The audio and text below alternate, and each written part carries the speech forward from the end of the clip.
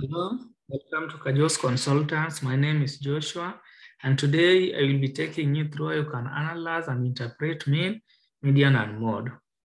Mean, median, and mode are all measures of central tendency, and statistically, central tendency is defined as the ability or the tendency of values of a random variable to cluster around the mean, median, and mode.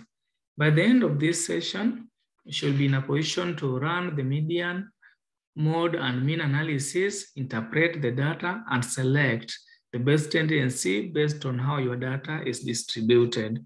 So with me here is the data that I'll be using for this particular exercise. Here we have 5 variables and 41 sample size for this activity. So to analyze your mean, median, and mode, simply move your cursor to the Analyze menu in the SPSS main menu and click on Analyze to display the menu where we have the descriptive statistics. At the descriptive statistics, put your cursor there and move to Frequencies, then click on Frequencies. Once you click on Frequencies, you are here now going to choose which frequency do you want to calculate the mean, or the median, or the mode. So you can easily choose on gender, then move on the arrow that is pointing to the right-hand side, click on that arrow to move your gender variable to the variable box. Then the statistic that we want to use, as I indicated earlier, is central tendency. So we are going to choose on statistics. So here we want to do central tendency, so we check all the boxes. Because under central tendency, we have mean, median, mode, and also we need the sum. Then it's also good to check on the minimum value and maximum value for that particular exercise. So once you have done all this, you can simply click on continue, then click on OK to activate the auto viewer table. So on this auto viewer part, we have 2 tables generated. The first table will be having all the values for the central tendencies, and the second table will having all the values for frequency. That is the frequency table. So here we have the mean. Gender was 1.41.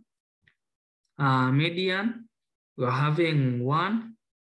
Mode, you're having 1. Then minimum value is 1 and maximum value, you have 2.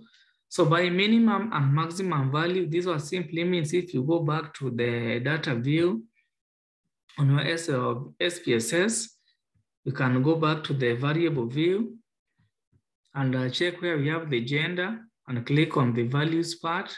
Here, we have a value for number 1. Number 1 is male, and then number 2 is female. So that is where we have the minimum is number 1, that is male, and maximum is 2. Those are the values that we assigned for that particular variable.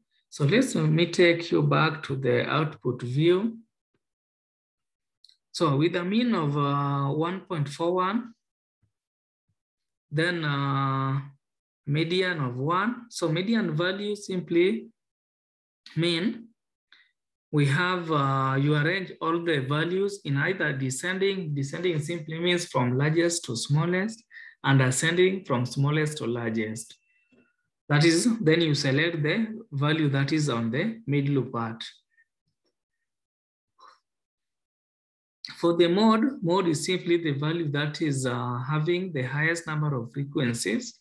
For this case, you have the male having highest number of frequencies, 24, and can only see female were only 17. So our model value will still be 1. Our mean will be 1.41. Simply there were so very many, or there were many male members for this activity as opposed to female. So for this particular exercise, therefore, if you are choosing, we can either go by a mean, median, or more, because we didn't really have extreme values. We had only 1 and 2. So there were no extreme values here that can prompt us to reject the mean value. Let us run another analysis. and see how it displays out. Analysis, then go to descriptive, statistics, then on frequencies. Click on frequencies, then can now take this other one to this other side and click on edge. Once you click on edge, you move the edge with the arrow to the variable side, click on statistics. You can see they are already been selected because we did that when we are doing our first one. Click on continue, then okay to display the output view. Here we have the mean of 2.73. Shows that just a minute, median of 2, mode of 2, and as I explained earlier, with the mean of 2.73, and where we have our minimum value of 1 and our maximum value of 2, will simply tell us that most of the values were concentrated on the between the second one and the third values. So we have frequencies of 15, that is for 25 to 35 years. Then frequencies of 9, that is for 36 to 45 years. Then median of 2, we arrange all the values in descending or ascending order. We get the middle value as for this data to be between 25 to 35 years. Mode, still the same, we find the mode of 2. Simply tells us that the age category with the highest number of frequencies were 25 to 35 years. Then minimum of 1 and maximum of 5. We come to our variable view. This one can tell it all. We have the minimum value of 1, that is for those who are below 25, and a maximum of 56 and above years, that those who are assigned the value of 5.